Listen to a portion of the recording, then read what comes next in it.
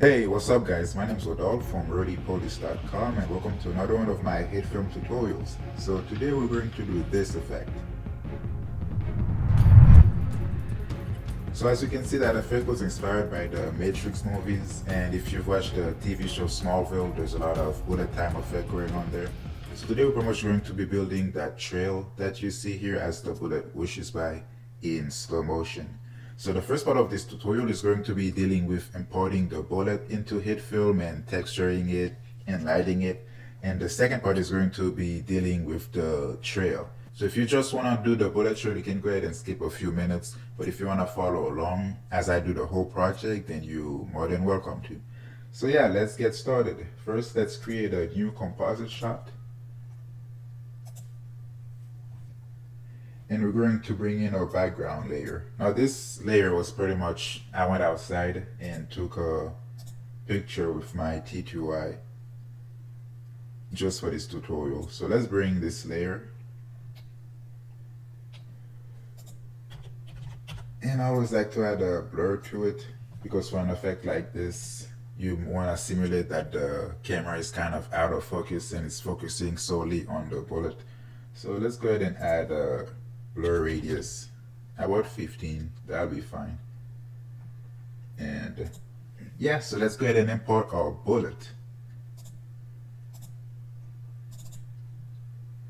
Now this is one of the bullets in my new 3D weapons pack. So as you can see, when I import it, it doesn't really look like much right now. It looks pretty non-metallic, and the goal is you want to make it something that looks metal. So first, let's select all two of these groups so that they can move them individually from another. And let's go to the material settings.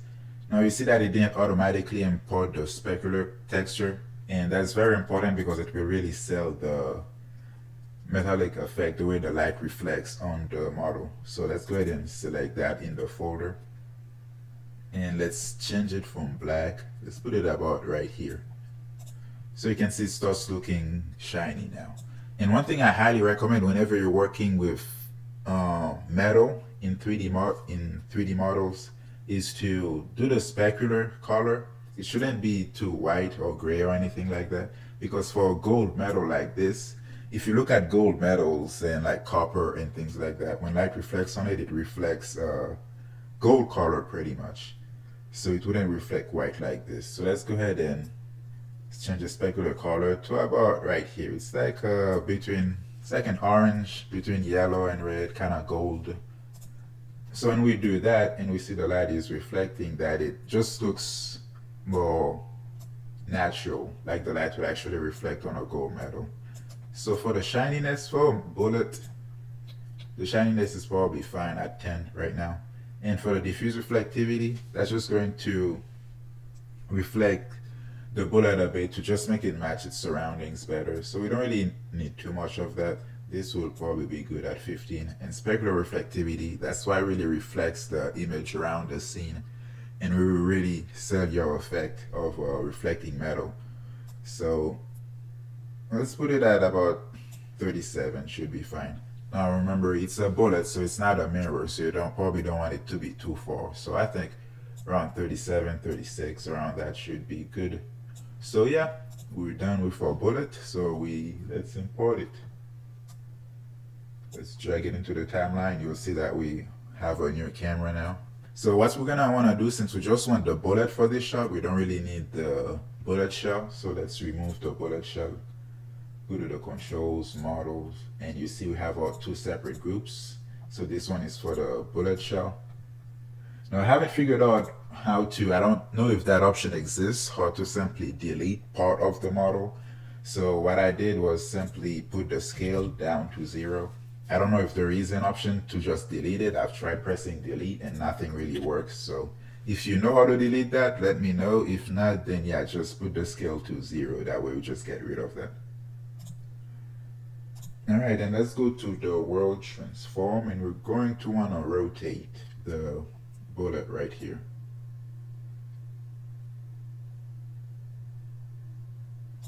Let's put this at -9.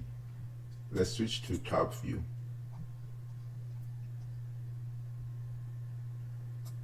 And let's rotate this a bit. So I'm pretty much going to animate the bullet going across the screen. So let's move that back actually.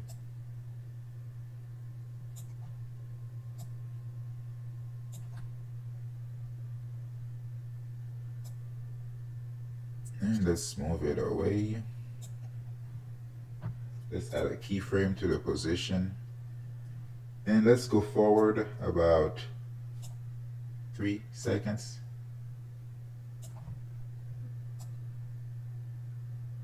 And let's move it off frame.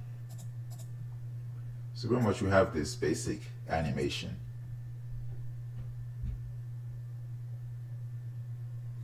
And as you can see, the bullet again went back to really looking non-metallic. So let's try to fix that a bit. What we're gonna need to fix that is first add some lights and make it reflect in the environment map. So let's choose the environment map. For this one, we'll just use the composite shot. And let's add a bit of ambient occlusion. That's just going to add in some shadows. And for example, you see the creases here that without it anyways. One thing I always like to do also is to add a blur to the model, but like a very slight blur, like 1 pixel for the radius and 1 pixel for the iteration. And that just kind of blends it in when you're compositing with live footage, because something from a camera is never really as sharp as, you know, computer generated images. So it just kind of makes it look more like it fit into the scene. So that's all we have so far. Now let's go ahead and add lights. Now for the lights, you can really take your time and come up with some cool results. I'm kind of hurrying up right now, so let's just go ahead and add a cool light. And let's add another one.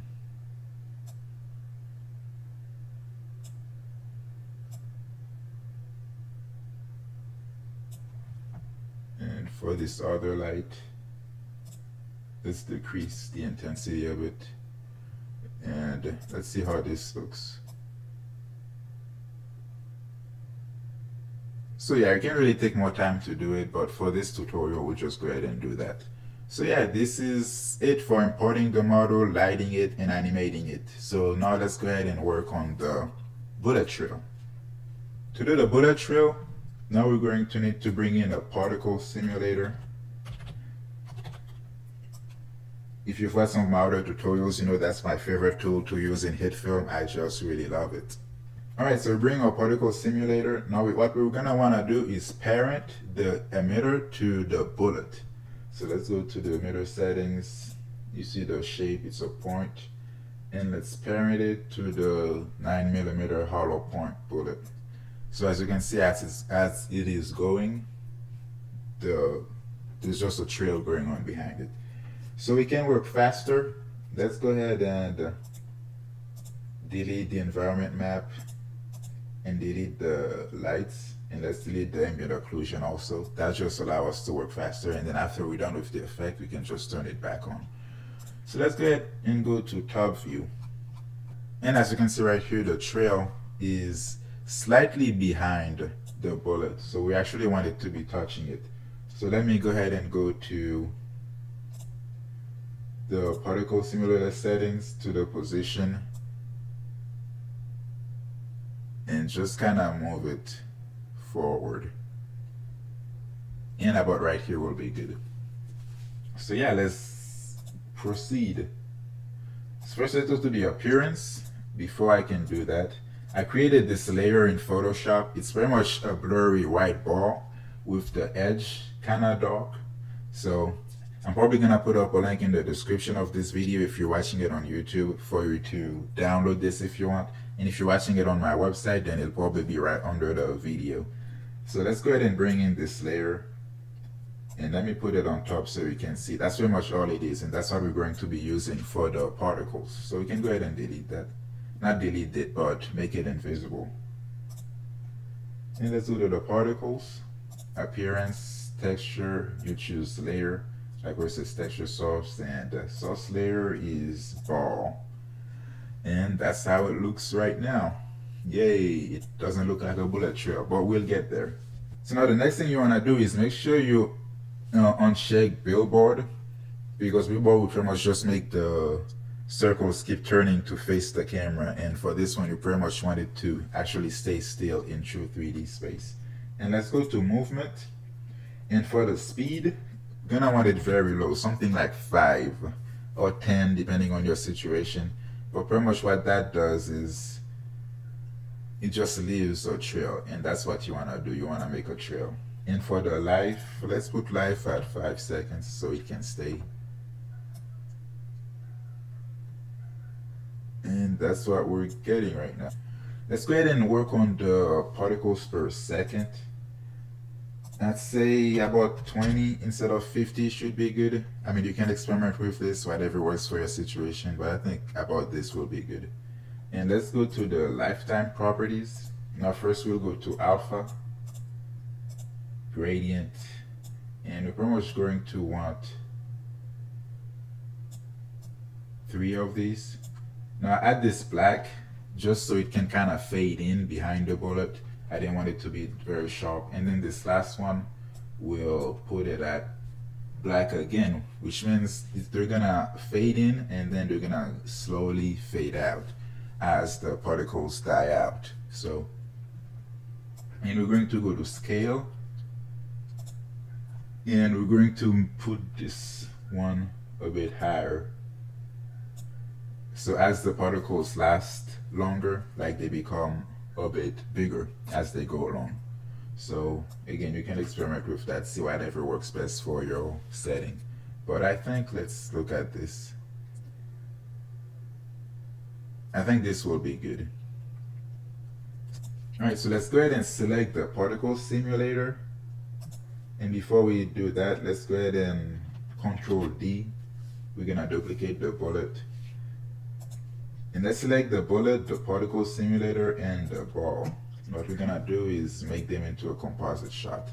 So make sure you select all the layers, because once you're importing the composite shot, then everything is going to be the exact same way you planned it. And once you go back here, you can see it is still here. What we'll do is, we don't need that bullet. All we need is the trail, pretty much. So as long as we have the trail, and then that bullet right here, let's put the bullet trail under it. So as you can see, we still have a bullet, pretty nice. We do that because once we're gonna add the displacement effect, displacement on the background, it wouldn't let us select the actual particle layer. So we turned it into a composite shot pretty much so we could select it. So let's go to this control, displacement, and remember you put it on the background layer, which is this. And once we go in source layer, we're going to choose the composite shot 3, which is the particles. And we can start experimenting with this. Now you could just leave these at red and green, like it'll do a similar effect, and it wouldn't really matter anyways because this doesn't have any color. But you can experiment with different things like lightness, alpha, and things like that. But let's just leave it like this. You can go ahead and delete, not delete, make it invisible. I don't know why I keep saying delete. And if we start moving this to the side, let's make it very extreme. You can see the trail that it's leaving behind, how it's kind of distorting the background. And that's pretty much what all this effect is about, is distorting the background. But what you notice is that it's kind of barely noticeable. And for some effects it might work, but we want the trail to actually stay there a bit more so we can actually see it. So let's go ahead and, I don't think all that will be necessary. Let's put -100. Yeah, should be good. And remember when I went in and made that invisible? We're gonna bring that back in. After we turn that back in, we're going to click, right click it, go to blend, and we'll select divide. And once we look here, it looks like the edges are kind of glowing a bit. You see there's some glowing ripples in there, and that's very good because it just makes it look like the light is actually reflecting on the ripple a little bit, and that's just gonna make it look cooler. You're just gonna see it more. I mean, of course, it's kind of very noticeable right now. You might not want the ripple effect to be that much, so you can actually color correct it a bit. Let's just add some brightness and contrast and play around with it. If we up the contrast, you can see how it looks like here. You can up the contrast a bit.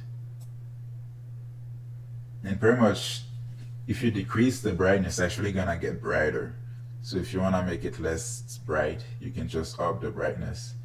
Or you could just leave it like that and just go to the opacity and just put that lower a little bit.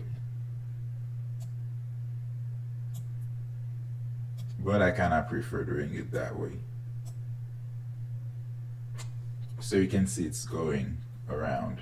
And when I did my effect, I had a lot of time to just kind of play around with it to come up with the best settings. So if this one doesn't look exactly like the other preview I just showed you, that's just because I'm just hurrying to show you the techniques on how to do it. And let's go back here again. One thing I did was I went to sharpen. But first I added a new grade layer. I went to sharpen. And I pretty much added a horizontal sharp on this. Was it horizontal or vertical? I think it was a vertical.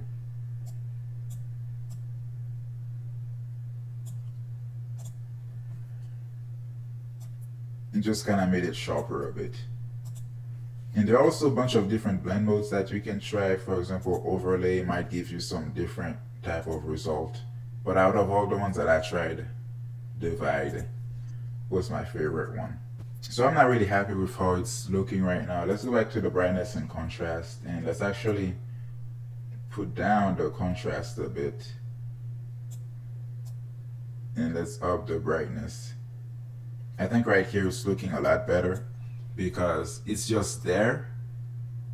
Like you can see if we delete that and we just delete that all together, that you just see the ripple but you don't really see anything at all. But if we bring that back and we do that with the brightness and contrast, then it just looks, it's like it's there but it's not really, it's kind of subtle, but you really get to see the bullet trail as it whooshes by. So yeah, that's pretty much it for the effect. Like I said, there's a lot of different things you can do. This is just one example of it, and I really hope that helps you guys out to do this effect. I know it's been really requested. Everyone really likes matrix bullet time. So yeah, that's pretty much it. For other things to do with the model, you can just remember to add some motion blur so when it whooshes by, and you probably could add a light underneath the bullet to really make it look cool. So yeah, thanks for watching this tutorial, and I hope you really enjoyed it.